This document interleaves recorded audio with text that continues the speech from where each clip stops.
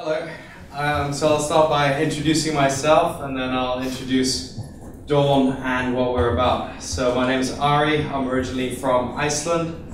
I went to university here in the UK and then started my first business straight out of uni. First started a SaaS business building sales and supply chain management software for the fashion industry. Started an e-commerce business, online marketplace for emerging fashion designers.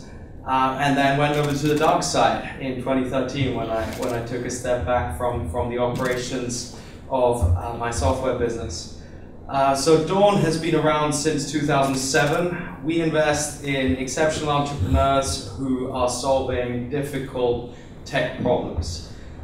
So when I put the emphasis on tech, that means that we really like tech that's hard to build because we believe that it gives companies sustainable competitive advantage. We focus on two verticals. So we look at primarily B2B enterprise software, SaaS. We're looking at a lot of kind of more fundamental software, like databases, that kind of stuff. And the second vertical we look at is fintech, which is very hot these days. And we see an increasing number of great fintech companies coming out of London in particular. The stage we go in at is Series A. That's really our sweet spot. We typically deploy between £2 and £5 million as an entry ticket. The fund we're investing out of now is about £75 million, and we like to get quite hands-on. So a bunch of my colleagues at Dawn are former entrepreneurs, so we're not your sort of typical financial VC.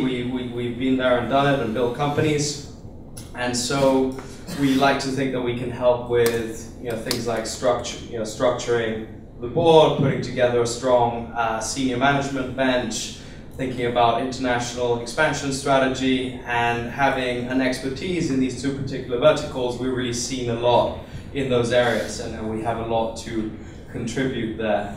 In terms of our portfolio, so I'll give you two examples, one from SaaS and one from fintech. So the most successful SaaS business is probably Mimecast, which we invested in at Series A. It's, I think, the biggest SaaS business to come out of Europe, doing very well. They do email kind of security and archiving.